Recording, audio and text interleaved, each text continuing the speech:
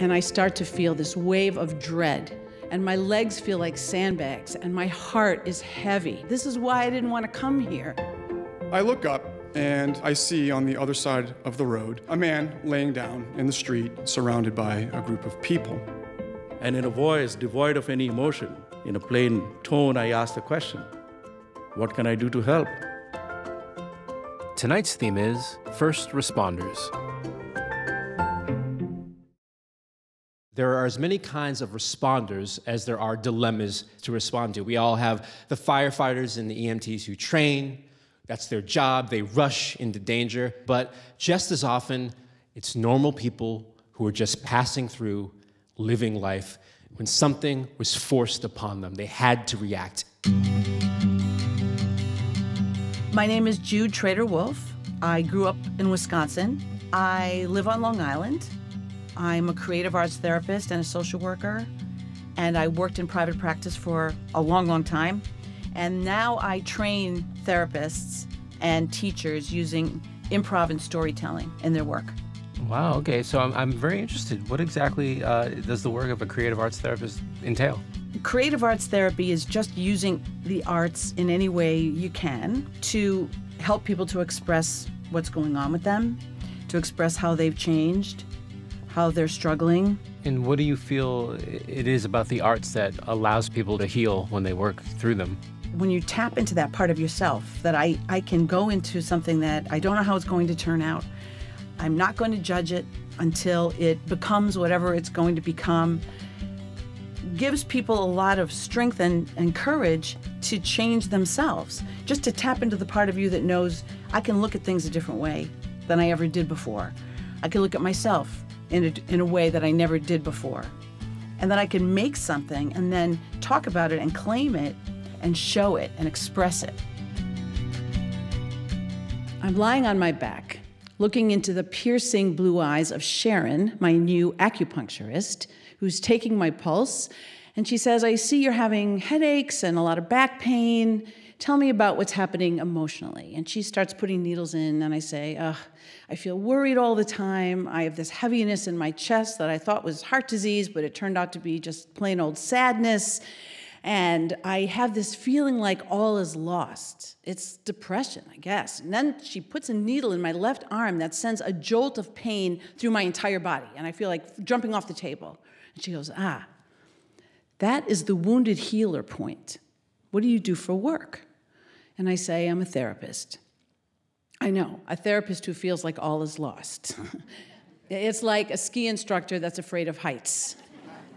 And she says, well, you've got a pretty good case of burnout, it looks like. And that tracks.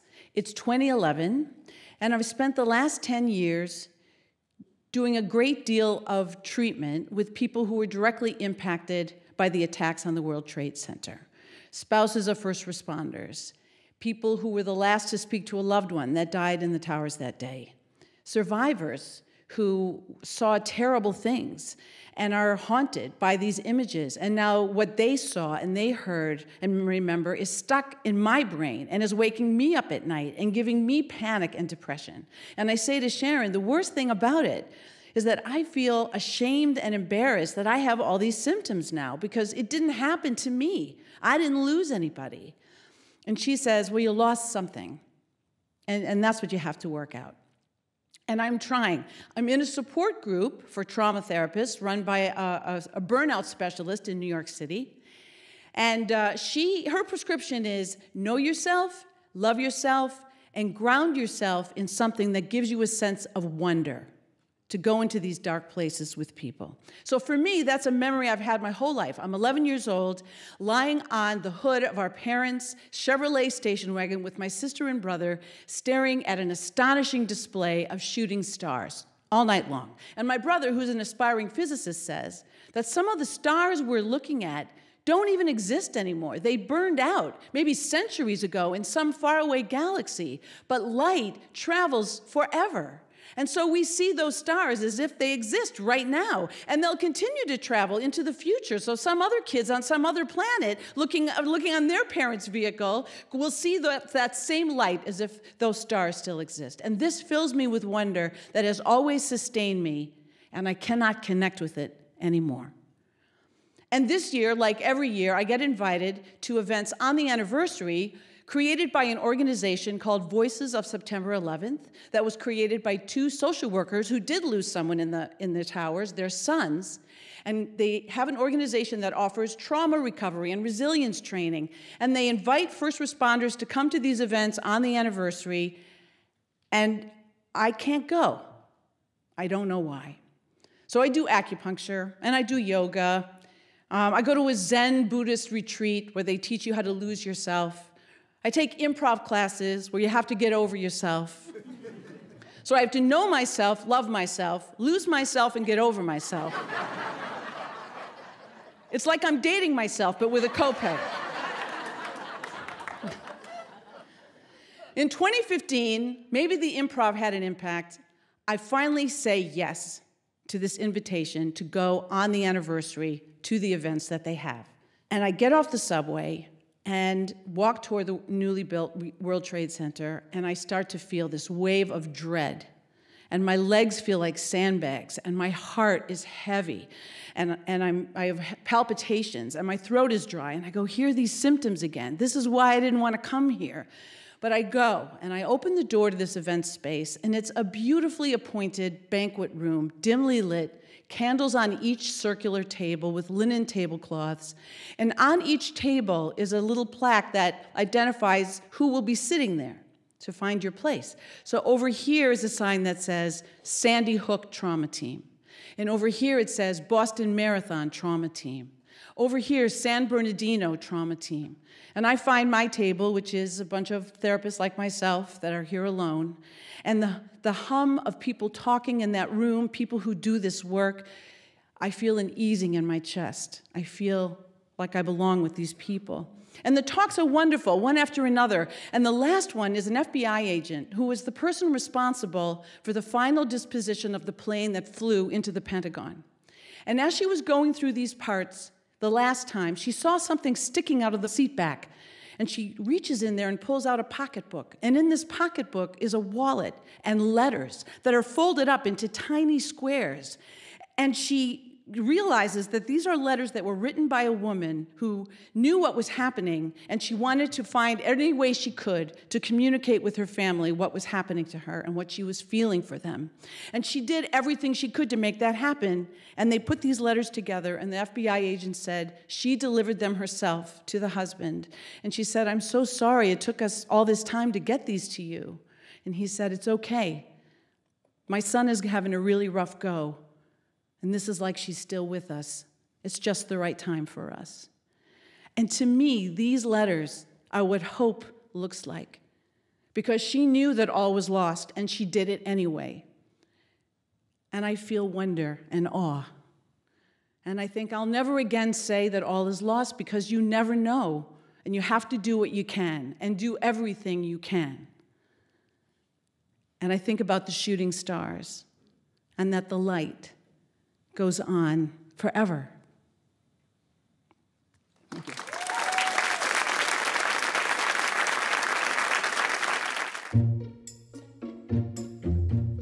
My name is Dan Leonard, and I'm from Arlington, Massachusetts. I work in biotech. I work at a small biotech company, and we're developing gene therapies for hemophilia and Huntington's disease. So our theme focuses tonight on first responders, and I understand that you were one, and I'm just wondering what motivated you to, take up that line of work? Well, I'd spent a lot of time in the outdoors, so I did a lot of skiing and backcountry skiing and hiking and backpacking, and when you're out in the backcountry, it's really important to be able to take care of an emergency situation if it happens. And there's definitely a pride that comes with that. It's sort of a badge of honor if you're out in the backcountry and people know that you have that first response experience. People definitely appreciate having that skill set around. So that was part of the motivation for me doing that. And is storytelling something that you've always been interested in? It is. I have an English literature degree, and I love writing and poetry. And so storytelling has always been something that has been, that I've been passionate about, but I've never actually done anything spoken word on stage before, so this is a new experience for me. It's a dark winter evening, and I'm driving through a maze of back streets that wind their way through a small city just north of Boston. I'm on my way to pick up my date. It's our first date, and I'm nervous, and I'm excited, and importantly, I'm on time. I will admit that I had some experiences in my past of being late to pick up dates, and sometimes it was no big deal, and sometimes it didn't go so well. And I'm determined to be on time, so I left very early. As I round a bend, my headlights illuminate an old work boot in the middle of the road. Now, before I'd ever done any first response work, the sight of a shoe in the road wouldn't have signified anything to me, but at this point, I've gotten my wilderness first responder certification, which I did in order to become a ski patroller at Killington up in Vermont, which I did for 2 seasons. And while at Killington, I had a lot of time to speak with other patrollers who were EMTs or police, and I had come to learn a rather dismaying fact, which is a car can hit somebody so hard that it can knock them right out of their shoes. So at this point, the sight of a shoe anywhere near a roadway fills me with dread, but I'm hoping in this instance that that's not what's happening. But I look up and I see on the other side of the road a man laying down in the street with one shoe, surrounded by a group of people. At this point, I could just look the other way and drive on and be on time for my date, but nobody's helping him, and I just can't in good conscience just pass by. So I pull my car over to the side of the road, I jump out, I pop the trunk, I grab my first aid belt, and I run across the street. So there's this interesting phenomenon that I think other people who have done first response can probably relate to. Before you have any training or experience, you may not have seen a lot of things like this happen in your day-to-day life, but after you have experience, it's like you tune into this radio frequency that was always there, but you just never were aware, and you start to see stuff everywhere. So I have a sense of what I need to do in this situation, so I walk across the street and I approach him, and I see that his eyes are open, but he's semi-conscious. His mouth is open, but he's not speaking. He's breathing, thank goodness, but he's bleeding profusely from his head. So I want to address the bleeding, but even more importantly, I want to stabilize his head. So in this type of a high-impact accident, there's a risk that the person could have a fractured cervical spine. And if they have a fractured cervical spine and their head moves at all, the fractured vertebrae could actually hit the spinal cord and cause paralysis or even kill them. So I kneel down and I position myself at his head. I reach into my first aid pack and I want to pull out some latex gloves. The cardinal rule of first response is that you need to make sure that you, as the first responder, are safe before you can help anybody else. I have no gloves. I must have used them at a previous scene and just forgot to replenish them. So the only thing that I can think to do is to wrap my hands in cravats. So cravats are like these 2x2 pieces of linen cloth that we used to use on the mountain to make slings for people. So I wrap my hands in all that I have, and I put my hands on either side of his head. And as I do that, I just feel the blood soaking right through them. But at this point, I'm all in. So I start to talk to him and say things like, just, keep calm, I don't want you to move, help is on the way. And as I do that, I smell alcohol coming off of his breath. And I realize that he's also drunk. A short time passes, and he starts to kind of come to, and he starts to mumble incoherently, and he wants to sit up. And, I'm telling him, I don't want you to move, I just want you to lay there, stay calm, but he's not listening to me, and he starts to sit up. And at that point, I say to myself that I'm actually going to do more harm than good if I forcibly try to hold his head in place. So I let go. And the bloody cravats fall to the pavement, and he sits up. At that point, the police arrive, and I look at them, and I say, am I okay to go? And they say yes, and I start to head back to my car. This is a moment in first response that it took me a long time to get used to. In a lot of situations, you become an intimate participant in what is very likely one of the most consequential moments of this person's life. But you finish your work and you just walk away. You'll never know who they are. You'll never know their name. You'll never know even how they turned out. In some situations, you might never know if they ended up living or dying. I go back to my car. I look at the clock. At this point, I am officially very late. I gun it to try to make up some time. I get to her house. I run up the stairs, and I knock on the door, and she comes to the door, and she looks absolutely beautiful. And she starts to step out, and I say, hold on a second. Can I use your bathroom? I mean, that's pretty embarrassing. Like, you show up on a date, and you want to use the bathroom, and I'm like, no, I mean, there's a reason for this. And she starts to take a look at me, and she notices that my clothes are dirty and kind of disheveled, and I hold out my hands, and she sees the blood. Now, at this point, she would have been perfectly justified slamming the door in my face and just moving on with her life. But she doesn't. She invites me to come in, and I go in, and I use the bathroom, and I get washed up, and we head out on our date. And on the ride to the restaurant, I explain to her everything that happened, and she just totally rolls with it. We have a wonderful evening, and neither of us could have ever imagined that night that a few short years later we'd be married and responding to these types of incidents together. There was the time that we were at the airport, and we saw a guy laying on the sidewalk in a pool of blood. He had tripped over the curb and fallen and smashed his nose into the ground. I knelt down to see what I could do to help, and she went into our luggage and got our travel first aid kit. She reached in, and she pulled out a pair of latex gloves.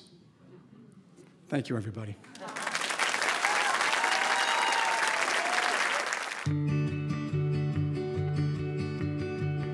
My name is Praveen Sahai. I was born and brought up in a city called Patna, which is in the eastern part of India. And I've studied nuclear physics, finished my master's, and then I did a variety of different jobs and eventually worked with the United Nations as a peacekeeper in Africa.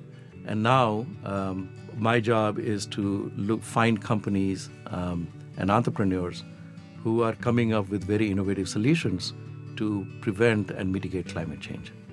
When you started out working, I mean, did you envision that? Did you think, okay, nuclear physics, UN peacekeeper, working on climate change, and now a storyteller, did you see all that laid out in front of you, or did everything sort of just happen as it happened? Everything happens unexpectedly. I think of, life like we are floating in the stream of life.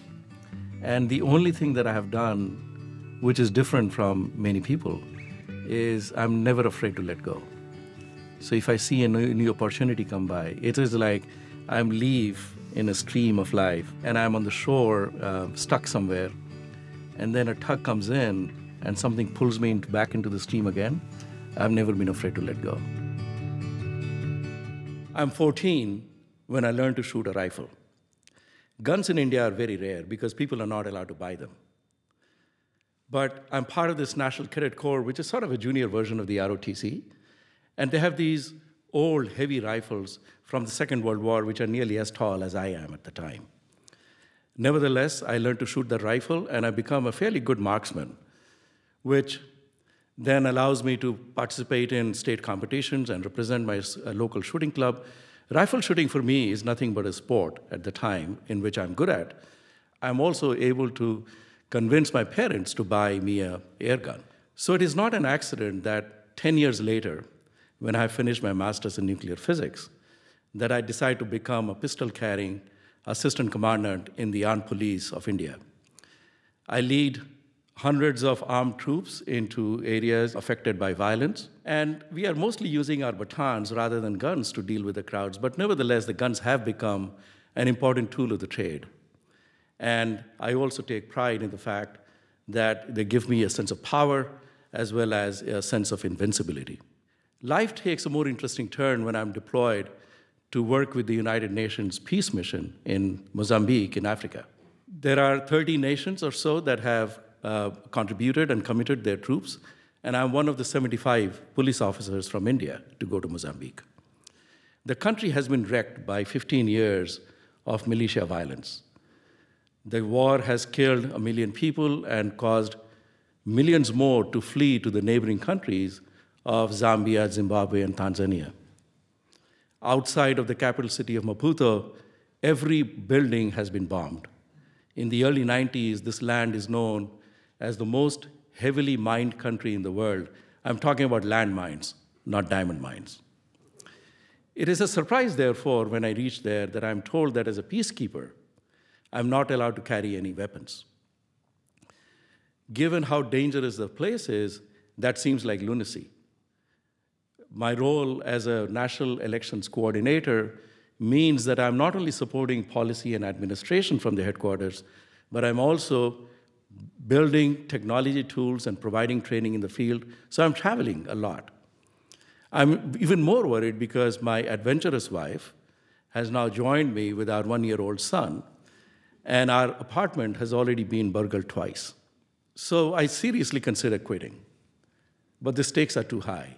I truly believe in this mission, which is going to liberate 15 million people from repeated cycles of violence and poverty. So I start to learn new behaviors, so that I can teach myself on how to approach strangers with humility and establish a direct connection and ask simple questions such as, "Hola, MK posso ajudar?" Hello, how can I help you today? A month later, I'm 1,000 kilometers north near a town called Beira. After finishing work, I and my colleague are walking down a dirt street to buy some local food. It's already getting dark, and as we turn around a corner, we are suddenly face to face with about 10 people in military gear. They quickly surround us. My hands instinctively go to my hip, but of course there is no gun. My brain leaps into this alien zone where I feel no emotion, no fear, no anger. All the senses lock into the present. I become hyper-aware of every movement. I can hear every sound and every thought. And in a voice devoid of any emotion, in a plain tone, I ask the question, "What can I do to help?" And I repeat that question again and again because they're not responding. They're simply glaring down at us. I think about my own mugging 2 months ago by 6 people armed with guns and knives in broad daylight. I'm also thinking about all of the reports of lootings and abductions of my colleagues. But I do know that all of the abducted colleagues have come back safely after we have shipped additional foods and supplies. Maybe this is all they want, some food. I observe their faces more closely. Despite their grubby and mercenary appearance, their eyes do not convey any violence or anger. In the meantime, this human ring has started to move. And we are getting shoved along, and I feel the pressure of hands and bodies against me, and I'm frustrated that I have absolutely no ability to defend myself. And now they're arguing about something. They're shouting at each other. The voices are rising, and I'm afraid that any moment guns are going to come out. And then suddenly, without warning, they stop. They push us back. They turn around, and they disappear in the darkness. My brain takes a moment to unfreeze and come back to reality, and for the first time, I'm aware of the deep terror, the shaking in my legs and the deep thumping in my chest. There is also the sense of relief at being alive and free.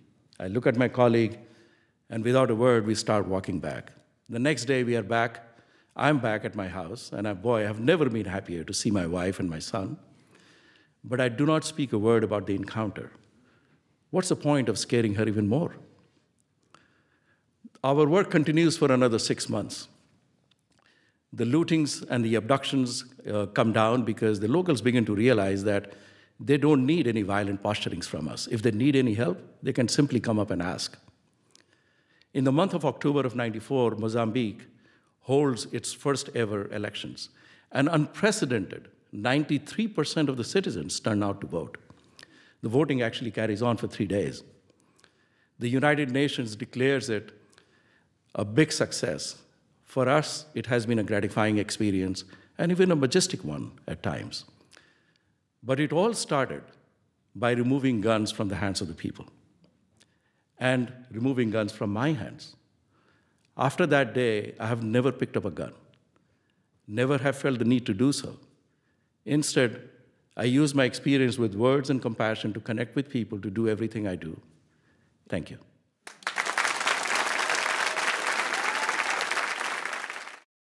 Watch Stories from the Stage anytime, anywhere. Visit worldchannel.org for full episodes and digital extras. Join us on social media and share your story, only on World Channel.